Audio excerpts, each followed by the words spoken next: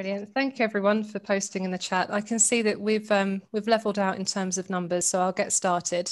Again, thank you so much for taking time out of your day to join us this morning for this conversation. I'm very excited. I'm joined by Anna Ambrose, Director of the London Progression Collaboration, and Paul Devoy, CEO of Investors in People. And by way of introduction to myself, I'm Beth. I'm the People Lead at Investors in People as well.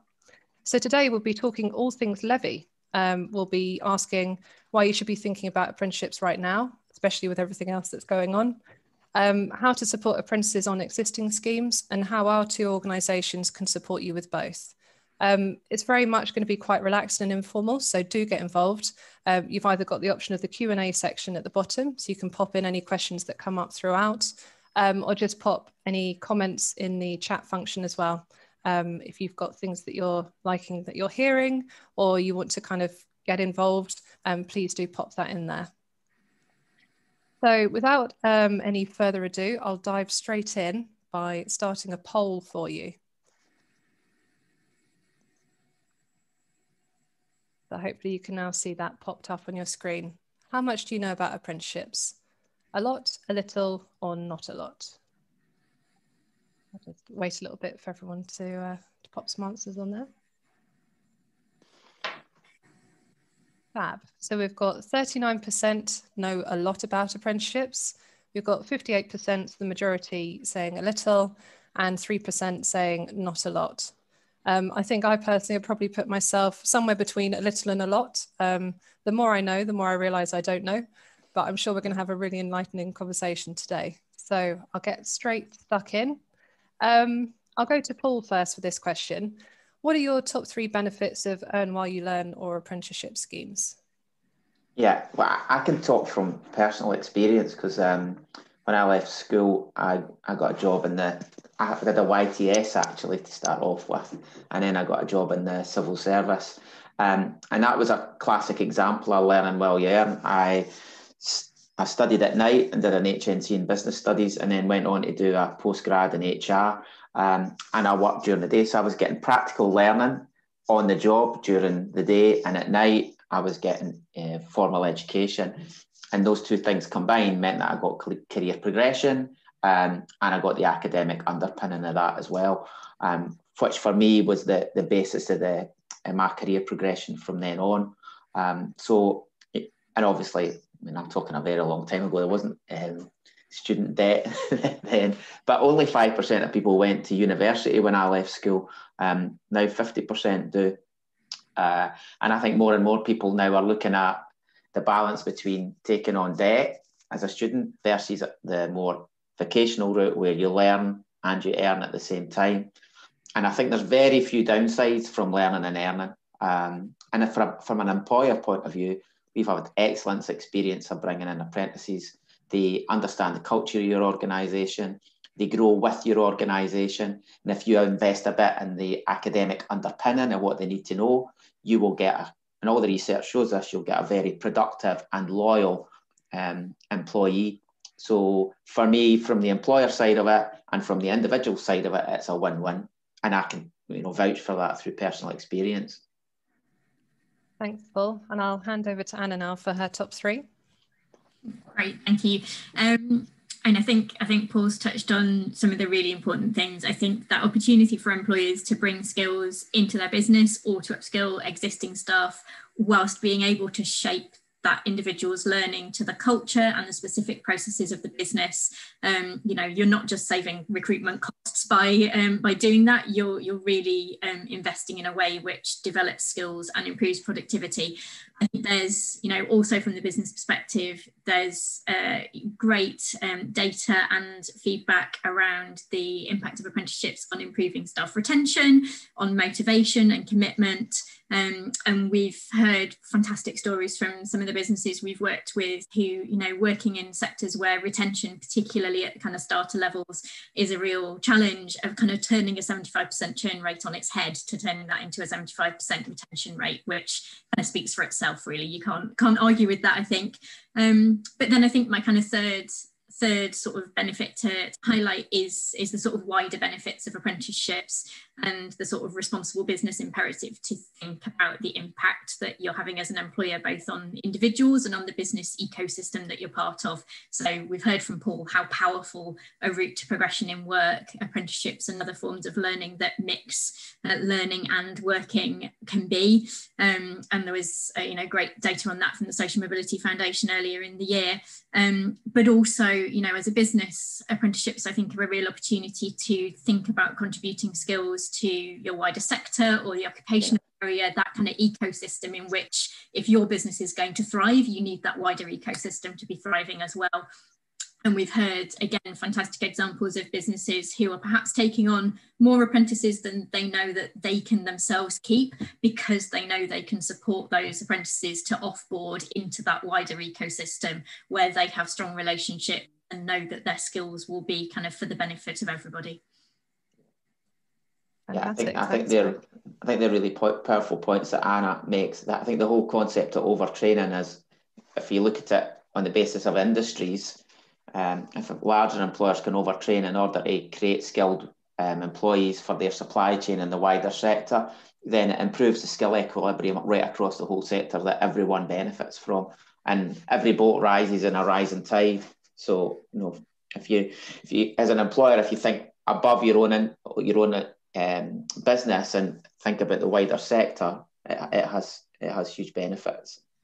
I had a fantastic conversation yesterday actually with a business with almost sort of the opposite of that approach, almost, who can't themselves offer many kind of starter level roles in their sector, but are using levy transfer to support businesses who can actually take people from, straight from school, and knowing that actually that's supporting not just those individuals, but also people who will probably be able to progress into those higher level roles in their own business. Brilliant. Thanks, guys. So really having while you learn schemes or apprenticeship schemes is one of those unique opportunities to impact individual lives, businesses, wider industries, and actually the whole kind of society as a whole, which is absolutely fantastic. So I'll go to you, Paul, now to just tell me and tell the audience a little bit more about what Investors in People is doing to support employers with apprenticeship schemes. Yeah. I mean, our stock in trade as an organisation is to develop frameworks that help employers understand what good looks like in a particular subject area. So the classic thing that everyone knows us for is our Investors in People accreditation. But we do much more than that now. And a couple of years ago, we were asked by the Department of Education to create a framework that describes what excellence looks like from an employer perspective for running an apprenticeship scheme. So, excuse me, we undertook a large piece of research and we talked to lots of employers, we talked to training providers, we talked to apprentices, very importantly, we talked to the Department of Education, all the plethora of stakeholders that are in the apprenticeship space, and we worked together to define what does good look like in terms of how an employer offers an apprenticeship. And we've turned that into a framework that we're now launching to help employers assess themselves against that framework to see the gaps and the strengths that they've got in their apprenticeship programs so that they can build the quality of the apprenticeship. Because we believe every apprentice has the right to an excellent apprenticeship scheme. And we also believe that every employer wants to provide the best scheme that they possibly can.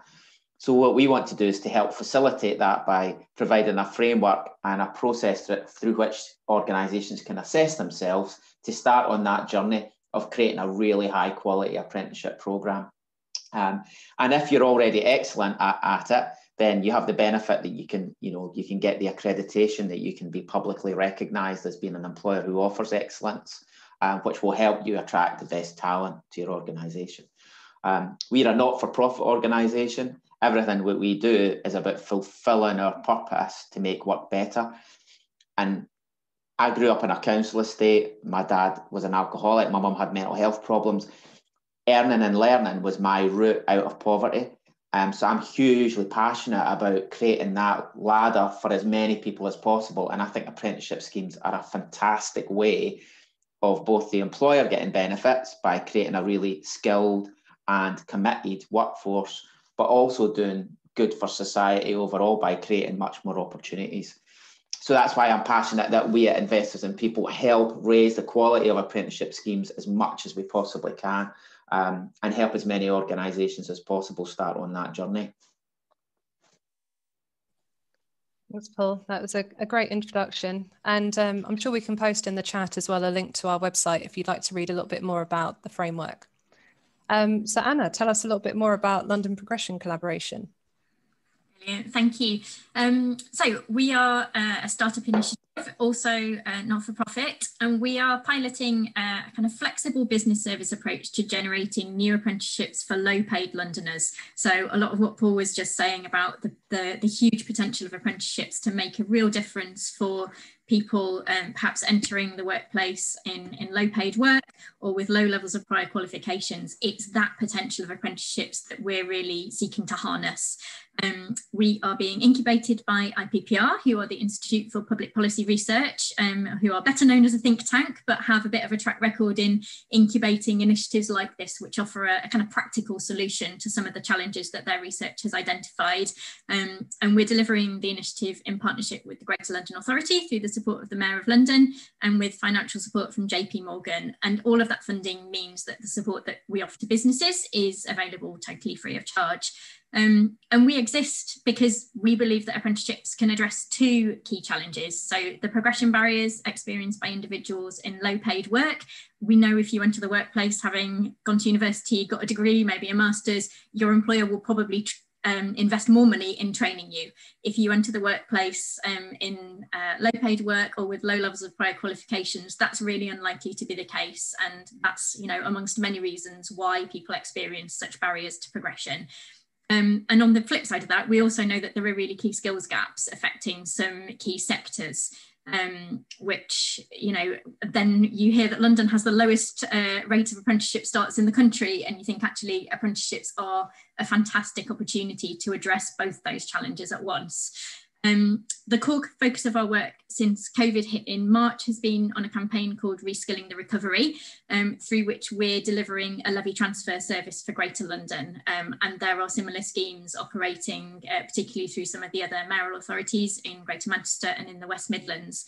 And since we launched that campaign in June, we've secured pledges of unspent apprenticeship levy funds totaling over £2.5 million now from businesses including Amazon, American Express and Reed.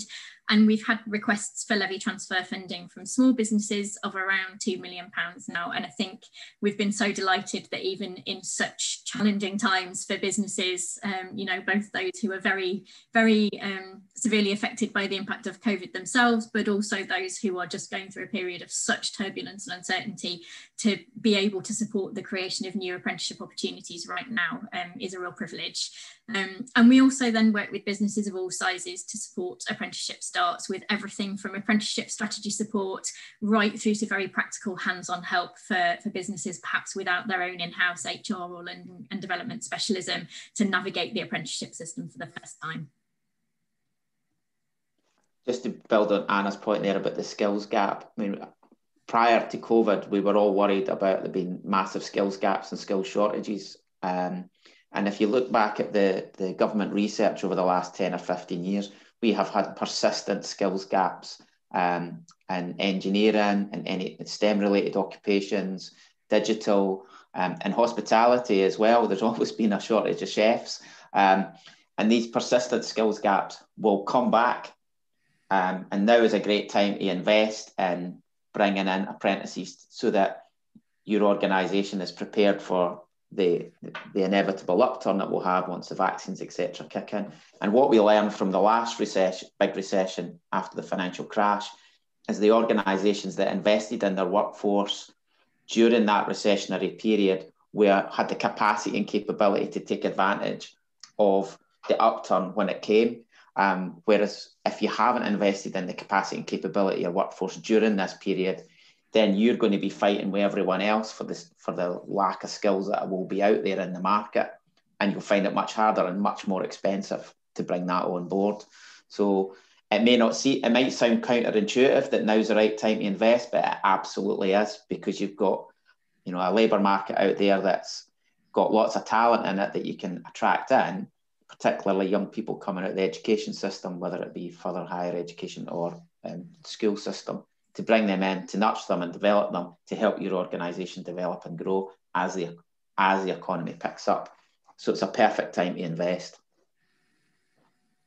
Fantastic, thanks both. So we'll just pause now for another poll, and then we'll go into more detail about how you can take advantage of the levy, what that is, and some more top tips. But if I just open up the poll now, thank you. And we're just asking you how many people you employ, just so we can make the next section as relevant as possible for you. And if you are very speedy and you quickly fill in the poll, if you want to pop in any questions into the Q&A section based on what you've just heard from Paul and Anna, please feel free to do so. There's a couple of quick questions about levy transfer that I might just, I saw that, yeah, while we're waiting, if that's okay. Yeah. So quick primer on levy transfer funding, which is that organisations who pay into the apprenticeship levy, so those with a salary bill of over £3 million, are allowed in part of the funding rules to transfer up to 25% of their levy to other organisations, usually smaller businesses who either don't pay the levy themselves or who are paying at a relatively low level and which perhaps can't support the volume of apprenticeships that they would like to offer within their business. So it's a great opportunity for large businesses to do something really constructive with any unspent levy funds that they have. And for small businesses, accessing that funding means that 100% of the costs of apprenticeship training and assessment are covered by that funding. So it takes small businesses out of the need to use the government's co-investment scheme. And, you know, on some of the more expensive apprenticeship standards, particularly around digital, around construction, that 5% for a smaller business can be a really significant barrier to accessing apprenticeships. So it's, you know, it's a kind of win-win situation, really. Thanks for that, Anna. And do you have any kind of like real life examples you could take us through maybe about the impact that it's made for small businesses? Yeah, absolutely. Trying to pick a good one for you. I think so. We've had a really good example with an ethical food retailer who are a small levy payer themselves. They are a growing business. They have a real focus on recruiting locally in London within their communities and on upskilling their staff to kind of progress into management positions and beyond. And although they're paying some levy and using apprenticeships already, that levy wasn't enough to support them as they grew as a business.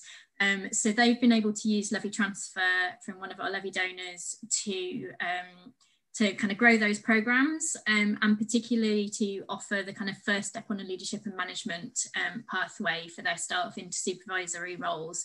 And as they've acquired another business recently, and they're using that apprenticeship program to kind of unify the culture between those two organisations as well in terms of leadership and management, which I think is, you know, it's not only supporting staff progression, but it's really enabling that organisation to grow in a way which is really effective for them.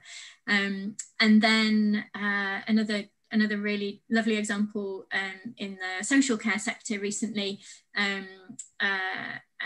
to a social care provider who are a social enterprise, so running on that basis, and you know, are finding the demand on their budgets from the kind of extra kind of COVID secure requirements, you know, a real drain. So the budget's really, really tight at the moment in a sector which is under so much pressure. And have been able to access levy transfer from one of our donors to offer some starter level roles to bring people into the business, but also to upskill a lady who had worked in social care before, had moved out of the sector due to some health issues and had come back to the sector at the beginning of the COVID crisis, wanting to kind of get back into working in social care. And wasn't really expecting, you know, as a slightly older woman in the workforce, wasn't really expecting to be offered training to progress her career at that point.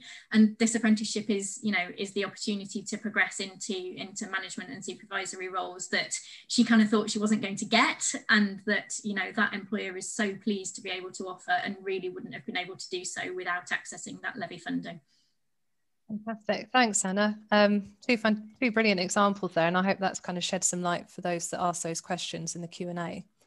Maybe we just close off the poll now and see what sort of spread we've got. Interesting. Okay, so I can see we've got a pretty big chunk of SMEs on the call today, and a couple of the larger ones as well, 500 plus and 1,000 plus.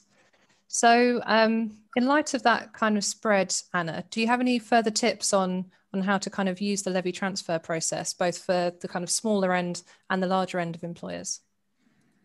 Yeah, definitely.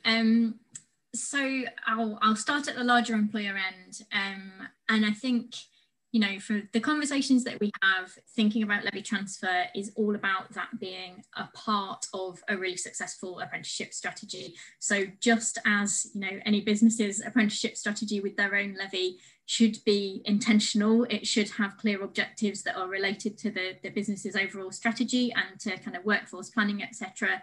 So, you know, thinking about what to do with unspent levy and engaging in levy transfer should similarly be kind of related to that business's objectives and strategy. And so the conversations we're having with those who are doing levy transfer with us tend to be around, you know, whether there are particular skills areas that they're interested in investing their levy funds in, whether that's because it's kind of within their particular domain, or whether it's, you know, areas where they know there are skills gaps which have a real impact on society, and actually they feel a kind of CSR type motivation for doing that. We have conversations with businesses who are interested in supporting particular underrepresented groups, either to access the labour market or into particular sectors, and that's often aligned with work that they themselves are doing on a very practical basis as well. And we have other organisations who have perhaps got a particular connection with a local area, so, you know, either where they have, you know, a large HQ building and feel that actually levy transfer is a great way to support businesses more widely in that area, or to, you know, where they particularly perhaps have done work with local schools and actually see this levy transfer as a way to sort of expand on involvement within a particular community. So lots of ways in which large businesses can think strategically about how they might want to use those unspent levy funds. I think the challenge for many, even the kind of largest corporate levy payers, is the capacity to then do something about that. That's where we heard, you know, during the feasibility study that came before our existence, and what we've heard throughout the year or so that we've been speaking to businesses, is the kind of need for that sort of brokering and support service. And that's what we're able to offer in London, and what other projects are seeking to do in other parts of the country. And so I think looking at that support is a really good idea. You know, some businesses have great connections with potential levy recipients and are doing it themselves fantastically well, but that is often a burden that's really challenging. And then for small non-levy payers, I think, you know, again, the starting point should be that kind of workforce planning, just asking those questions as to, you know, where do we need skills now? Where do we think we're going to need them in 3 years? And where do we need to be building that talent pipeline? Where are we expecting maybe a couple of people to retire or leave the business, where we can think about how we might fill those gaps? All those kinds of questions. I think workforce planning sounds a bit kind of scary and off-putting, but actually it doesn't need to be. Kind of a simple set of questions, I think, will kind of guide businesses to good answers. And then I think that, you know, alongside accessing levy transfer funding through, you know, organisations like ourselves and the other projects who are doing this work, I think the other really important thing is the choice of apprenticeship provider to make that a success. You know, I think anyone involved in apprenticeships will have kind of seen the good, the bad and the ugly of that. And I would say on that, the good is very, very good, and it's worth spending some time at finding really good apprenticeship provision. And that's not just about, for me, finding a list of kind of recommended providers. It's about thinking what your business needs, thinking how your apprenticeship provision needs to be aligned with the way you work and with the values and ethos of your business, and really kind of finding a provider who will work with you in the way that you need them to. And that provision is out there. It can just sometimes take a little bit of looking for, but you know, that's something where we work really hard to introduce small businesses we're working with to a range of providers, so they can see what that range looks like and make the decision that's right for their business about finding that really high quality provision. There's some really great advice there. I could see you nodding, Paul, throughout. Was there anything that you wanted to add? No, I was just really impressed by Anna's depth of knowledge of that, because I used to work in skills policy, and I know how complicated the whole system can be. So to be able to encapsulate it and clearly describe it there as a skill in itself, Anna. So congratulations to you for that. I might come and ask you some more questions myself. Yeah, I think the only thing that I would say to build on that is, we need to make sure that the programs that we do have are of a high quality. And you know, we've all heard the horror stories about things that went wrong when, you know, there was a drive for volume of apprenticeships instead of making sure that there was volume and there was quality as well. And that's where I think that we can add value to this process, by helping organisations understand what a good scheme looks like and helping assess themselves against a framework that's, you know, approved by the Department of Education, has been signed up by Ofsted, Institute for Apprenticeships, you know, I'm not list all the stakeholders because it would take up half an hour, but as you know, and it helped particularly smaller employers, because we know that you generally don't have HR support until you get to sort of 60 to 80 employees. And an apprenticeship scheme an apprentice can offer a huge amount of value to particularly smaller employers.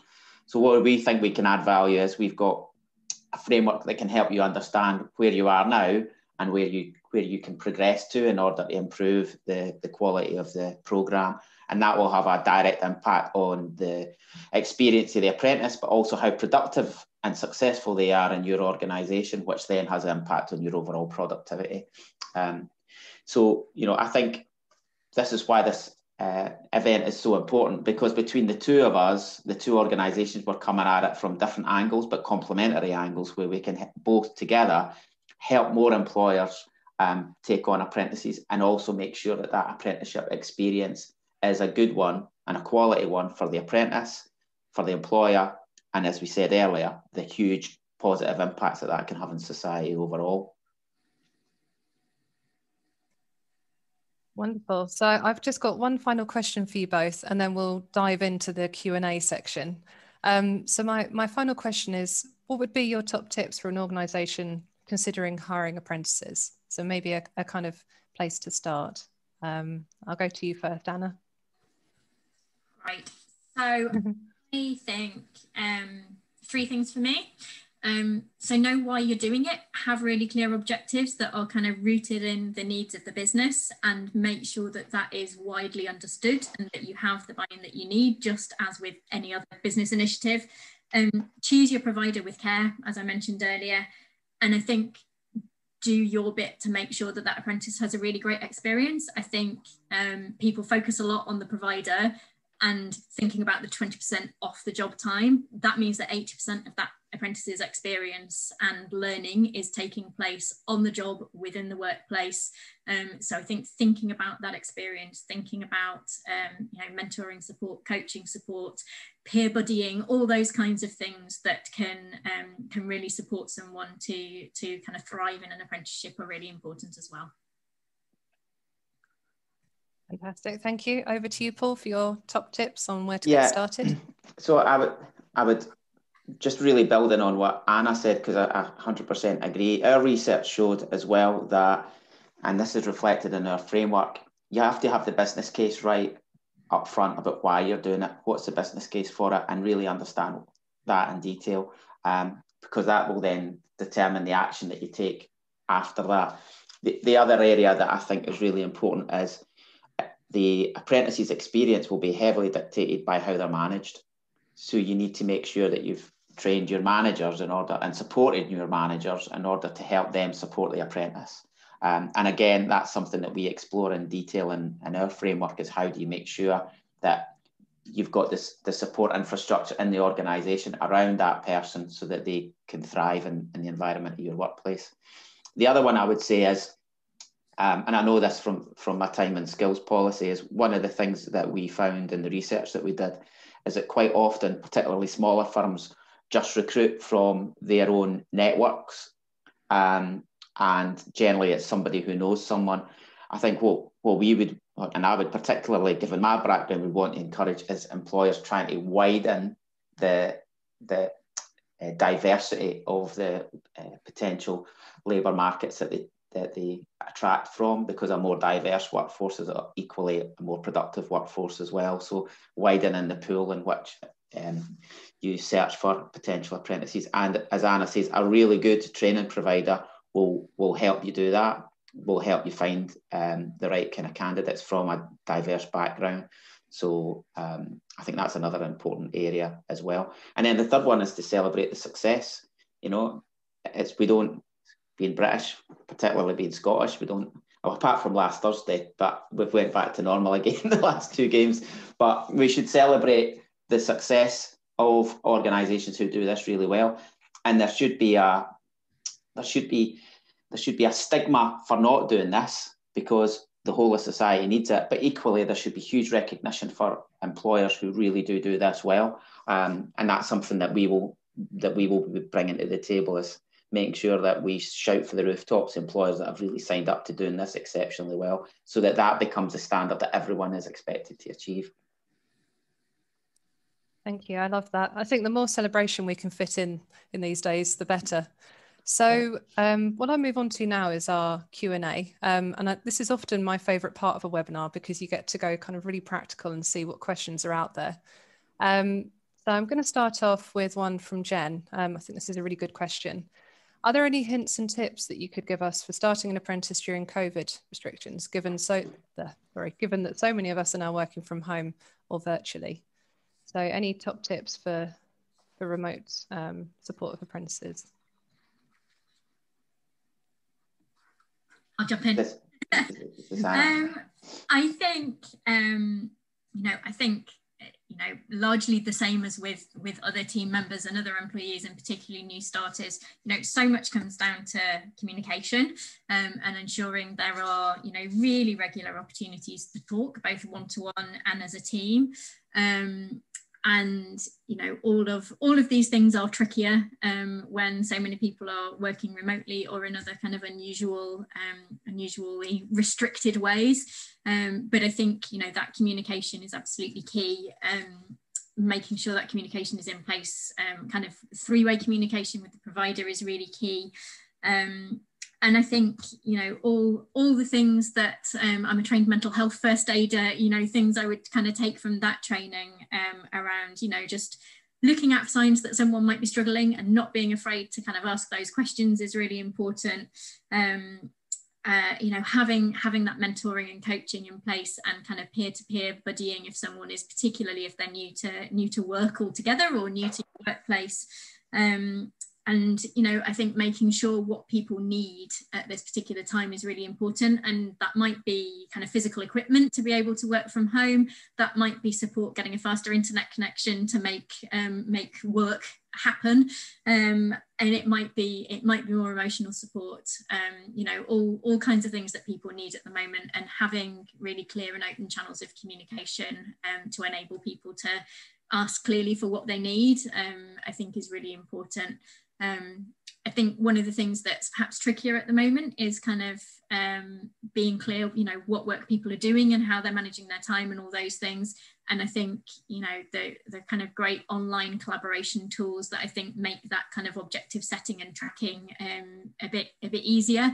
Definitely kind of recommend getting people kind of up to speed with using some of those. So we really like Miro board as a way of kind of managing interactive conversations across the team, but there are loads of things out there to help with that. And I think getting people using those tools to help kind of really collaborate, even if they're new to a team and have never actually sat in a room with anybody before, is really important. I have some really great practical tips there. Anything to add to that, Paul?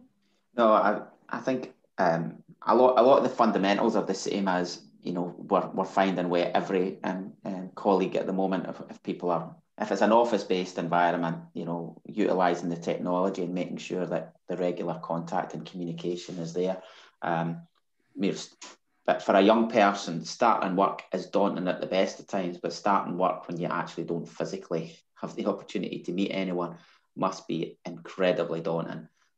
So I think in that scenario, you've got to dial up and overcompensate above what you would normally do to make sure that you've double checked that person is okay, and that you've got the infrastructure and support mechanisms around about them so that they don't fail. Because, you know, induction is so important, as we know from the wider work that we do. Induction is so important to an employee's experience of that workplace, and if they get off to a bad start, it can take them quite a long time to recover. So really focusing on that induction and making sure that the support mechanisms are there is a key thing as far as I'm concerned.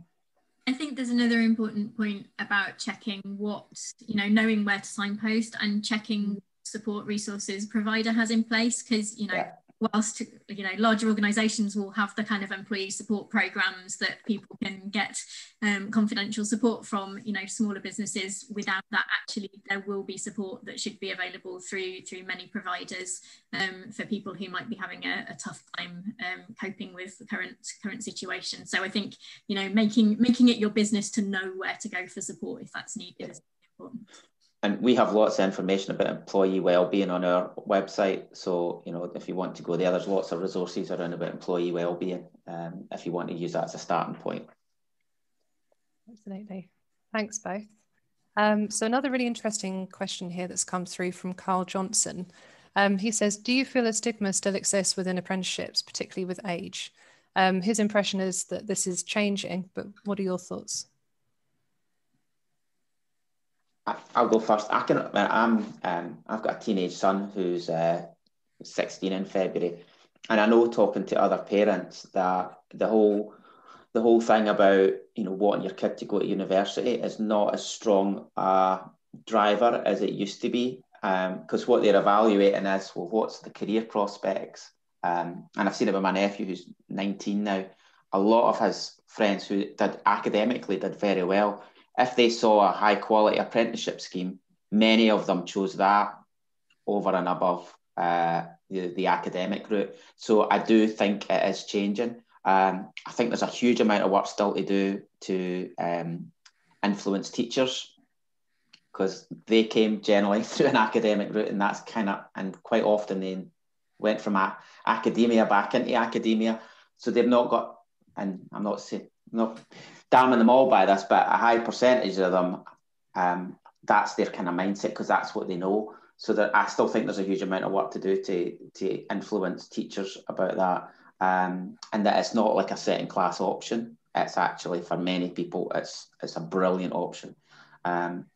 Equally with parents, but just anecdotally, my experience is I think the views of parents are changing, and that stigma is, for a good apprenticeship scheme, is definitely changing. But you need to be able to demonstrate to the parents that it is a good scheme. You need to have some way that they'll recognise that and be comfortable that that's been independently verified. Brilliant. And Anna, any views on stigma around apprenticeships? I definitely agree with Paul's comments. I think there has definitely been a shift, but there's still a reasonable distance to travel in many ways. I think, you know, just as a kind of yardstick, my old school, you know, has for many years celebrated the university destinations that people achieve. Last year was the first year I saw them celebrating some people going on to apprenticeships, and I think, you know, that's a kind of marker of change that I certainly celebrated. And I think, you know, there are some great organisations who are doing really important work to try and kind of keep this shift happening and speed it up, which I think is really important. I think the careers advice and guidance piece is really crucial. And absolutely the kind of the need to be kind of changing opinions with parents as well. I think, you know, the more great storytelling we can all share, the better, really. Absolutely, thank you. So going back to the pot of questions that I've got in front of me, I've got a couple of here that are specific kind of investors in people questions. So going to you, Paul.